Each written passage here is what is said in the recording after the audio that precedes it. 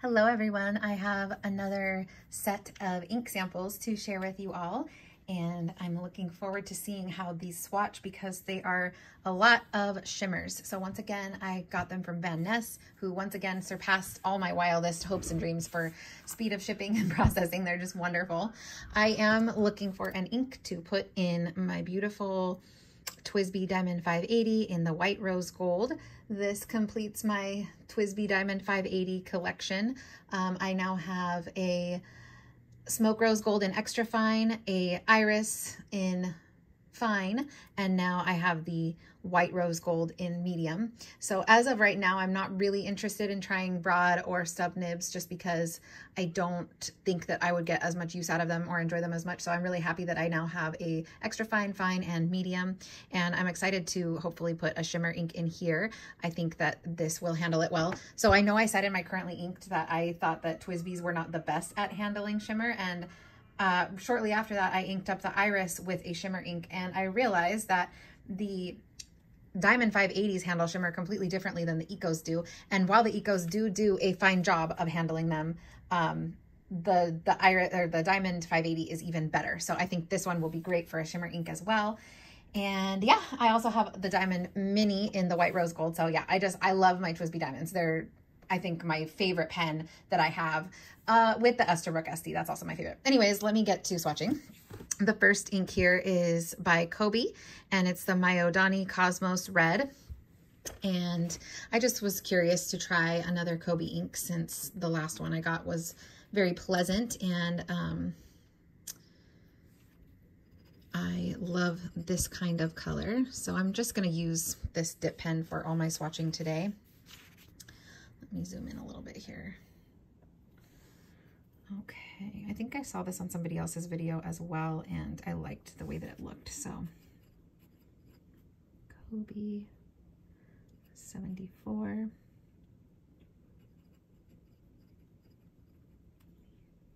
The last time I swatched the ink samples and used this dip pen, the writing obviously came out very broad and wet, and it did give a good look at the ink. However, it did not look anything like when I put the ink into the pen. So I wanted to try and do a finer line here so that I could get a more realistic expectation of what I would expect when inking it up in a pen. Just because, I mean, it's cool to see it like in all its full glory, but also I want to know what to expect if I ink it up so that I can decide, you know, whether or not to ink it. The next one is Venta Laguna, which is funny because when I ordered this, there was something else in the name on their website that made me think this was a different ink, but I actually already have a sample of this ink, and it is currently inked up in my smoke rose gold TWSBI Diamond. So whatever, it's a gorgeous color, and I'm happy to have more. I think on the website it says St. John's Laguna, but it is a gorgeous deep red that is, you can tell that it's red, but it's not bright red, and it's also not so deep that it's bordering on, you know, brown like the one right above it. So I wanted to compare the two. Yeah, I highly recommend this red, and it is super wet as well. It just flows really well in the pen. And okay, the next one is Palette Iroshizuku Sutsuji. I only have one. No, that's not true. I have two Iroshizuku inks. One of them is a gray, and I don't really like gray ink, so I have never inked it up. The other one is Yamabudo, which I love, so I wanted to try another Iroshizuku ink. And I love my pinks, so I thought, yes, let's try it. That is so pretty. It reminds me of Noodler's Roses on the Louvre. It's like a true bright pink. Okay, so Pilot, Iroshizuku Sutsuji. That is so pretty. I should have been doing those little things all along. Oh well. Yes, that is gorgeous. I love that. I'm looking forward to inking that up. You can never have too many pink inks, in my opinion. I think pinks, browns, this kind of deep red, those are my favorite inks. And now I'm really becoming obsessed with shimmer inks, and so a lot of the rest of these are shimmer inks. I think only one of the remaining ones is not. So this one is Van Diemen's Feline, and it's called Persian Princess. I've never had a Van Diemen's ink, but I have seen a lot of people talk about them, so I was interested to try, and then I happened to see this one on their website in another review for a different ink. It was in like the same picture, and I was like, what is that? It is gorgeous. So I almost ordered a full bottle just because it looked so pretty. But I'm glad that I didn't, because I need to not do that. And Demon's Feline. And this is Persian Princess.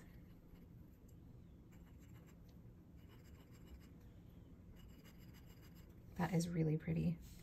I'm excited to see how that looks when it dries with the shimmer. That is a really gorgeous, like, raspberry kind of pink. Okay, next one is the other Van Diemen's from the same feline line.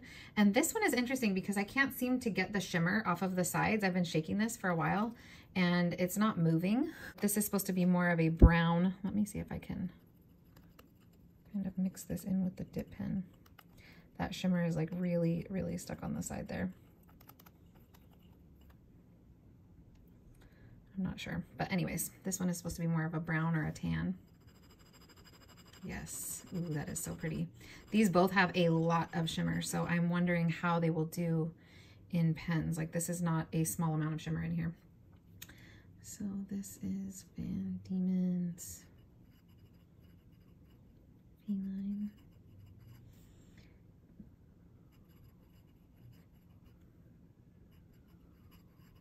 So it seems to be a pretty light ink right here. I bet it would be even lighter in a pen. So that's something to think about. Okay, the next one is the last non-shimmer ink, and it is Diamond Pumpkin.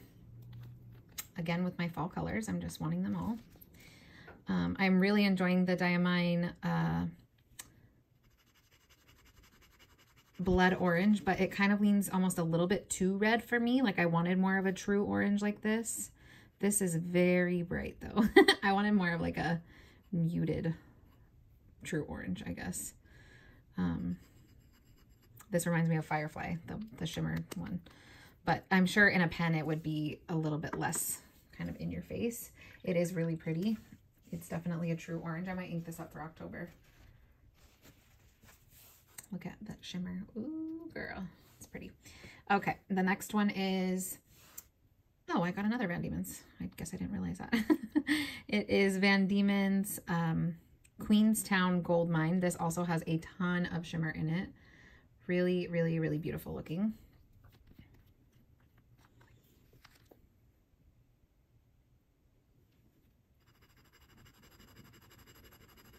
So it's a little bit similar to Bengal Tiger.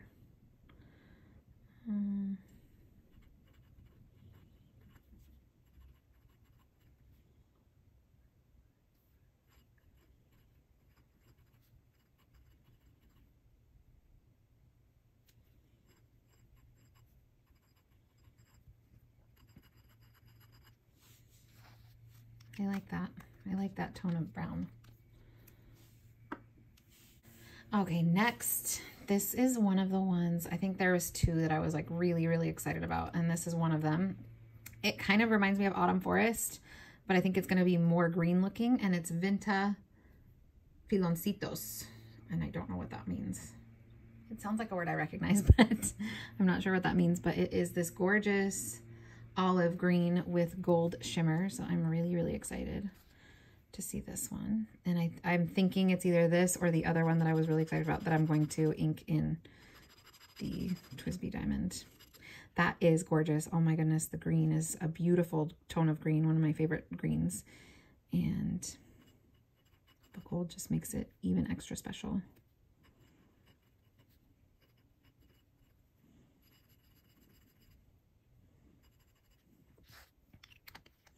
Not being very uniform with my swatching here, so my apologies. Okay, the next one is Ferris Wheel Press, Cloak and Forest. This one is beautiful. I expected it to be a straight green, but it actually looks quite blue if you see that there.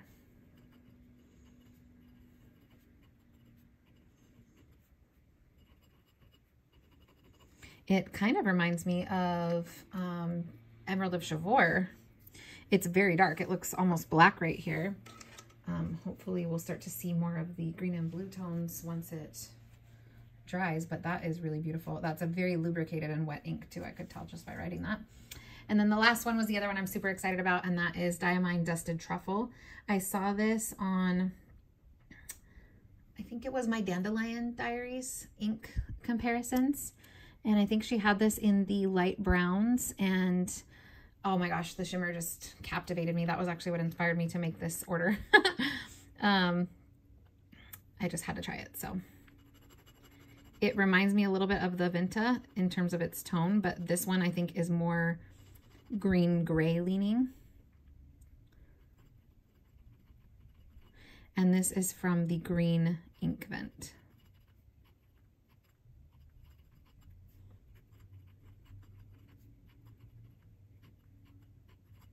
But I think this is a gorgeous fall color as well.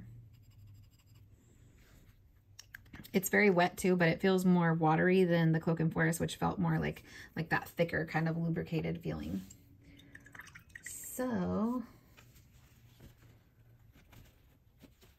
I will come back when this is dry and show you all what it looks like, what they all look like, and what I choose to ink up the TWSBI with. So they are all dry. This swatch is still drying a little bit, but you can definitely still see its character. So let's just start at the top. We have the Kobe 74, which dry looks like a reddish brown, and it has a beautiful light green sheen, sorry, around the edge there. I do not see that in the writing. Maybe a tiny bit on the K, but I don't think you will be able to see it on the writing when it is in a pen, which is fine. It's still a gorgeous color. Then we have Vinta Laguna, which is a pretty, I guess I'd say it's a basic color. Like, it doesn't have too much of anything. There is some shading, but not a lot. But it's still a very lovely color. Then we have Palette Roche Zuko Sutsuji, which I'm kind of surprised by because I did not know that there was this like yellow sheen to it. I definitely can see that in the lettering as well, but again, in a pen, it's not going to be this thick, so I don't know if I will see it in the lettering in a pen, but it is a gorgeous pink color with that sheen. Then we have the Van Diemen's Feline Persian Princess, which out of the 3 Van Diemen's ink, this one has the least visible shimmer. I don't know if maybe I just didn't shake it up enough, but it is still completely gorgeous. It is a beautiful warm toned pink, a deeper pink, definitely on the raspberry side with that gold shimmer. It is truly beautiful. I love it. I'm glad I didn't get a bottle. I don't know if I'll buy a bottle of it, but we'll see after I use it in a pen, but it is definitely a gorgeous color. Then we have the Bengal Tiger from the same feline line, and that one is just packed with shimmer. Even in the writing sample, it's very clearly visible.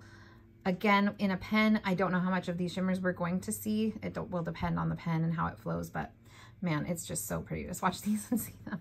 I love them. I also do love the brown color of the ink. It reminds me of, oh, I just lost the ink name that it reminded me of, but I know that there is another brown ink that it reminds me of. It's very pretty. It's a muted, subtle brown. Then we have Diamond Pumpkin, which is extremely bright. I was not expecting it to be that bright, but it is a nice true orange. Then we have Van Diemen's Queenstown Gold Mine, which is also very shimmery. It has some shading around the edges of a darker brown. In the writing sample, you don't see that as much, but it does have some interesting like shading in the writing as well. Like there's like that outline around the letters that you can see. Sorry, I keep like looking around the camera and then I'm not in frame. And yeah, just a lot of beautiful shimmer. I really do enjoy this tone of brown as well. It's more of a yellow brown. I really like that one. Then we have this Vinta, which is, wow, I think this is probably the most shimmery out of them all in terms of the shimmer that you can see in the actual writing. It is so gorgeous. I love this green ink with that gold shimmer, like amazing. I truly hope it looks like this when it's in the pen. It's stunning. I really, really love that. I also really love this Ferris Wheel Press Cloak and Forest. I'm surprised by it. I thought it was going to be more of a green ink, but to my eye, it definitely looks more blue and purple. It has this red sheen along with the, I don't know if they're silver or blue shimmers, but it gives it like a purple blue kind of overall look. It's really pretty. It's definitely not like Emerald of Chavor. That one definitely leans teal. This one definitely leans blue to me, but it is really, really, really beautiful. I love that. And then we have the Dusted Truffle, which is super shimmery as well, but this is a silver shimmer with a base of a brown gray. So that is, I mean, they're all just, these three, well, actually these four, my goodness, they're all just so beautiful. I don't know what I'm going to put in the pen. They all are. I mean, these two as well. Obviously the shimmers like draw your eye more, but all of these inks are gorgeous. So let's just see here. Thinking about what I have inked right now. I had the Emerald of Chivor inked, but I uninked it because I sent that pen back. I do have this purple inked up. We have three greens already, technically, but none of them are really like this Vinta one. I mean, I guess it would be most similar to the, I guess a combo of the Autumn Forest and the Goose Poop on. But yeah, I do have a lot of oranges and warm kind of brown colors. So I don't think I'm going to do Van Diemen's Queenstown or either of these. So I'm thinking it's either going to be, I'm so torn between these three. I'm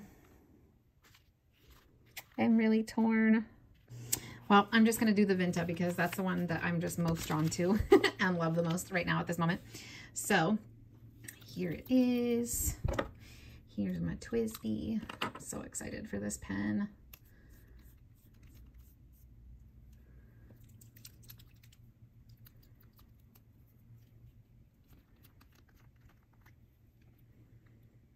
I hope that it doesn't stain because I've heard other people say that their TWSBIs got stained, which I do not want.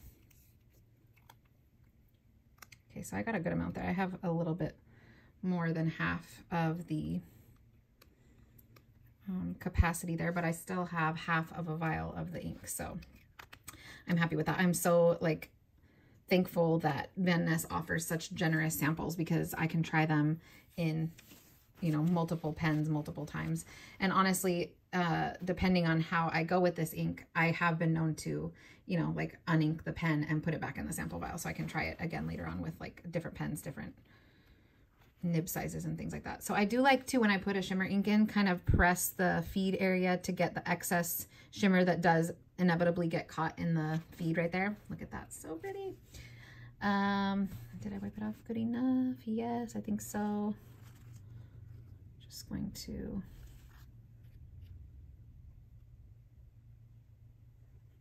there is so much shimmer in this. Oh my gosh, it's so pretty in this pen. Okay, so let us do a little writing sample here. So this is the, and of course it's going to be darker and more wet right now because I just dipped it. So as I write with it, I do expect it to quote unquote dry up a little bit.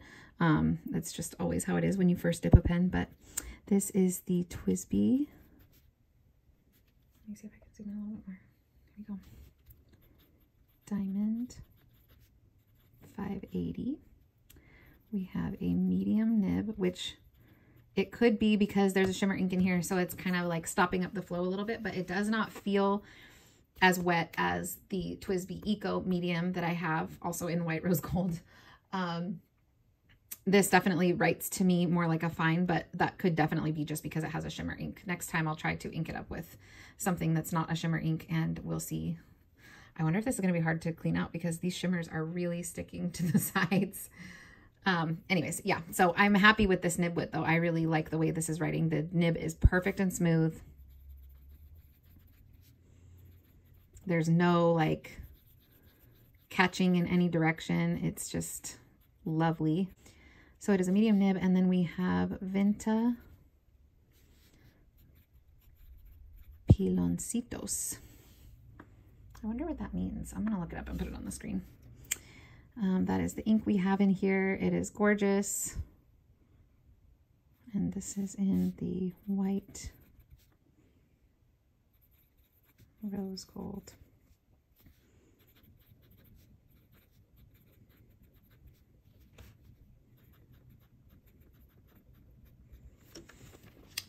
goodness, look at that shimmer.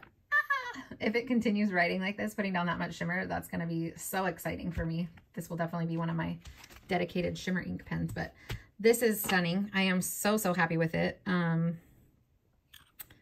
Yeah, it seems like the shimmer doesn't want to, you know how shimmer like will normally settle down on one side or the other, and then the other side looks like just the clear ink.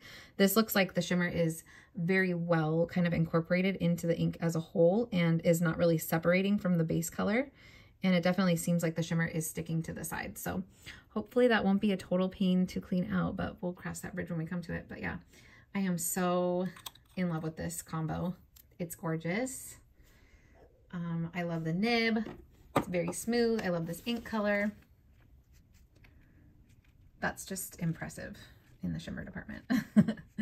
And the green is a gorgeous green. It like reminds me of what Autumn Forest like is trying to be. Although Autumn Forest is a different color shimmer, so it's not really a fair comparison, but if we look at Autumn Forest, definitely a darker green base. But I wish that the shimmers would be a little bit more visible in this one. But that could be the nib as well. So I'm not blaming the ink entirely. But yeah, these two are a little bit similar. But Autumn Forest is definitely darker. And then just because it's wet, you're not really going to see the shimmer yet. Although you can kind of see it in the swatch there. But yeah, it's definitely a much more subtle shimmer. This is like bam in your face. Anyways, thank you guys for watching, and let me know what you think. What's your favorite ink out of the ones that I got? I would love to hear your thoughts. Anyways, thank you guys for watching. I'll talk to you later.